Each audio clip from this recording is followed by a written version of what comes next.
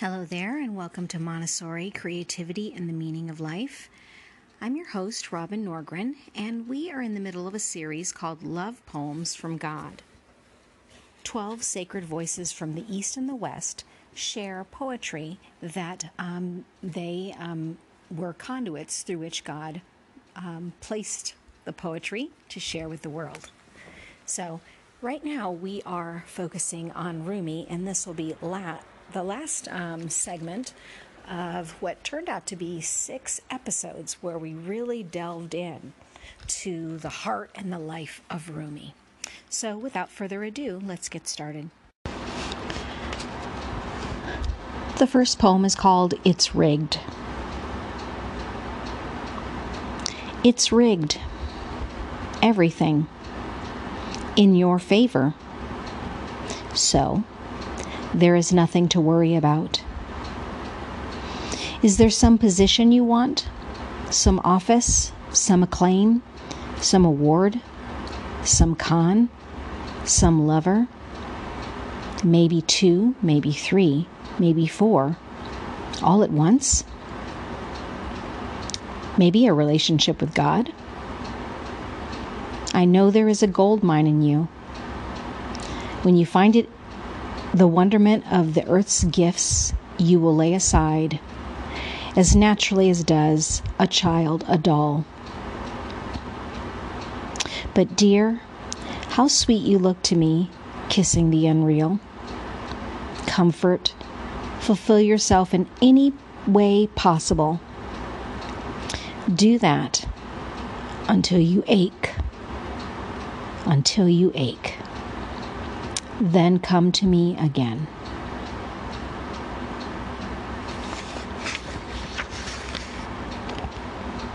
The next one is called My Lips Got Lost.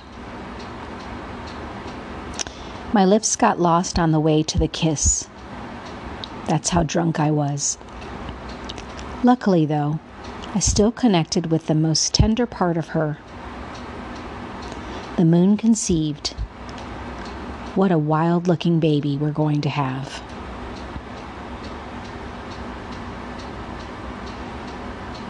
This poem is called I Guess You Won't Mind.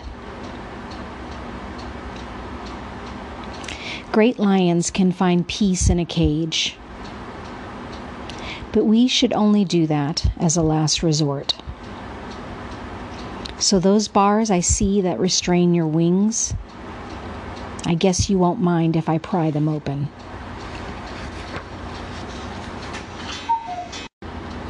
This poem is called Bloodsuckers from Hell. Rumi, speaking to a crowd, muses, watch out for those bloodsuckers from hell, 'cause they're everywhere. And the crowd wisely retorts, that sounds serious. What do they look like? Any hints? Are they usually disguised? Rumi again. Yes, usually they are awful tricky. How then to detect them? Well, I have noticed their eyes will narrow and their faces begin to squint like prunes if they hear good poetry.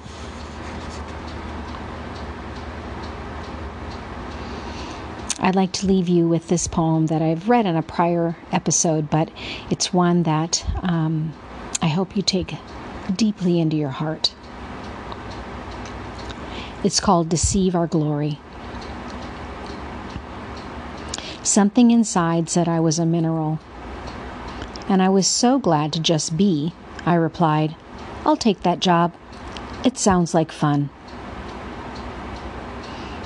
But after eons, roots appeared on my soul that wanted to nurse from a warm body, and the wonder of her love, the tenderness of the earth, lifted me into the air, and I beheld light and praised it from the fields. Time sculpted my senses, and another song I heard. You are more than plant. You are like those extraordinary beasts.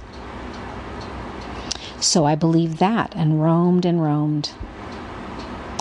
But then I started thinking, what is my real truth? I became the wings on falcons and angels. I flirted with God in the sky. And I believed that He, once in a while kissing me, would be as close to love as I would get. But now I know. All words and images deceive our glory. Thanks so much for stopping by. Make sure and subscribe in your favorite podcast venue and share this with a friend who you think would be encouraged by it.